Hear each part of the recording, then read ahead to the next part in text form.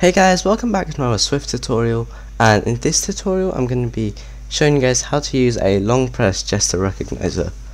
So the long press one is quite different, as you can actually recognize when it's running and when it's finished. So you can actually do this with some other ones, but I'm just going to highlight it in this.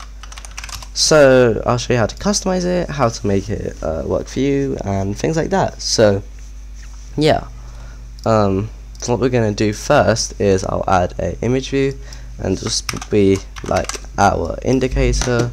So let me just give it some constraints, height and width, and also in the center like that, give it a outlet. So I'll just call this image view, and then when the view loads, I'll just set image view dot background color is equal to, let's do dot red at starting. So here, now what we can do is we can create our gesture recognizer. So let long press gesture is equal to UI long press gesture recognizer. Target is ourself, and action, we need to create a Objective-C function, which we'll just call long pressed, and gesture recognizer.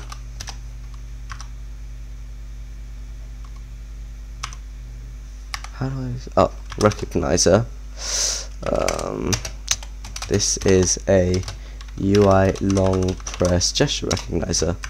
Don't know if I spelt that right. Let me just copy and paste this. So recognize up. So yeah, and then we can just set this as that long press. Oh, actually it needs to be hashtag selector long press.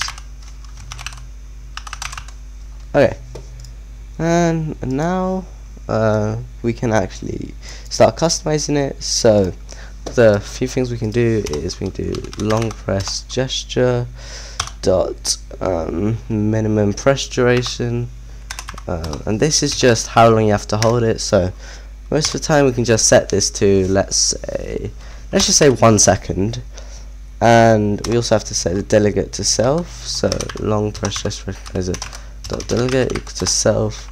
I think that might let me just add in the missing things.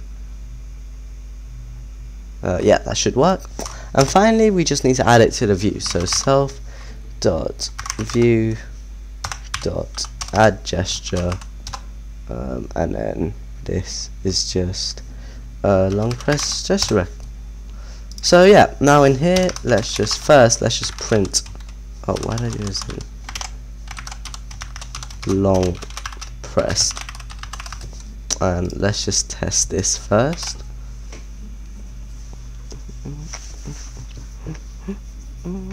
And then I can show you guys how to differentiate if it's running or if it's finished. Yep. So I think this should apply to the whole view. So let me just hold it, and yeah, it says long pressed. So yeah, you could also stop it from doing it multiple times by just having it activate something when it's done it once and then it stops, but that's another time.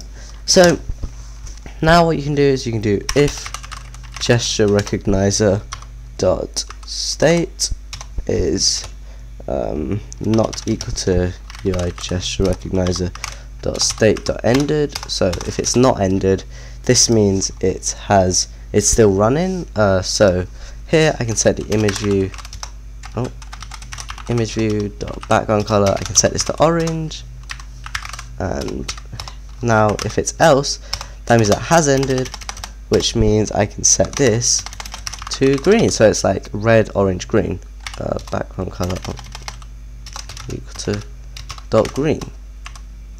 So let's just do this now, and let's see if it works. So I hold it and then I let go and it's green.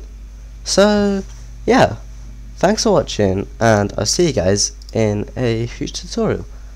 If you just hold it and let go. So yeah, see you guys in a future tutorial. Bye.